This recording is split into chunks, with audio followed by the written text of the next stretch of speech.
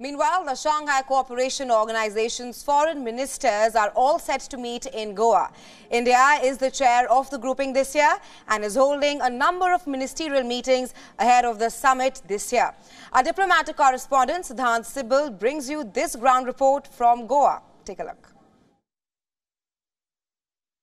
Goa, the picturesque coastal state in western India, is abuzz with activity as it prepares to host the Shanghai Cooperation Organization Foreign Ministers' meeting.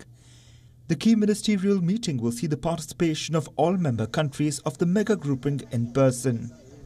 External Affairs Minister Dr. S. Shankar will be the host of the event and is expected to hold several bilateral meetings with his counterparts from other member countries. The fact that Russian Foreign Minister Sergei Lavrov, China's new Foreign Minister Kim Gang and Pakistani Foreign Minister Bilawal Bhutto will be present in person puts focus on many things, especially outcomes of if any bilateral happens. Though the Indian side has made it clear when it comes to Pakistan, cross-border terror remains a big concern for New Delhi. Where this particular meeting is concerned, we are both members of the Shanghai Cooperation Organization. So we typically attend its meetings and we are the chair this year, so the meeting is taking place in India.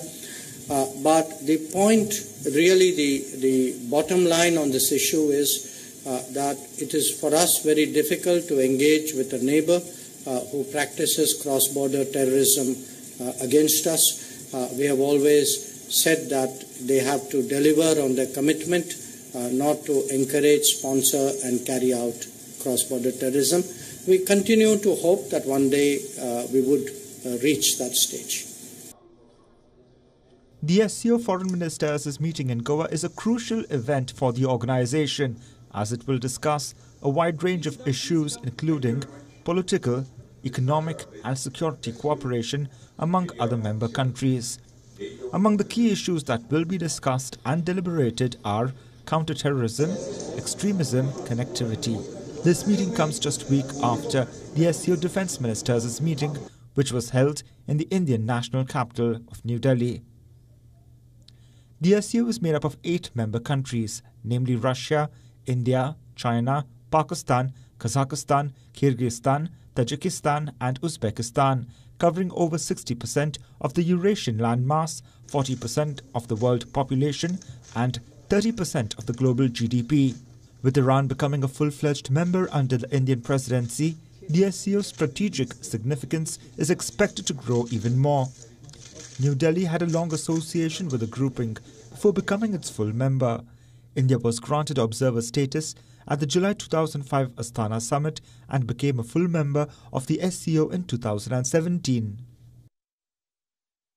Well, the Foreign Ministers meeting happens on Friday here in Goa, where we are right now. But tomorrow will be an important day since both the bilaterals, both with the Chinese Foreign Minister and the Russian Foreign Minister, is slated. Now, when it comes to China, the Indian External Affairs Minister has several times publicly stated that the relationship is abnormal. And last week, in fact, we saw a bilateral between the Indian Defence and Chinese Defence Ministers, of which the key outcome was separate statements, both very divergent. This time also we expect similar kind of statements. India, of course, calling China to, of course, follow the pacts. China, meanwhile, saying that situation is stable. Now, when it comes to Russia, we know relationship is doing well, but there is one issue, that is the trade deficit.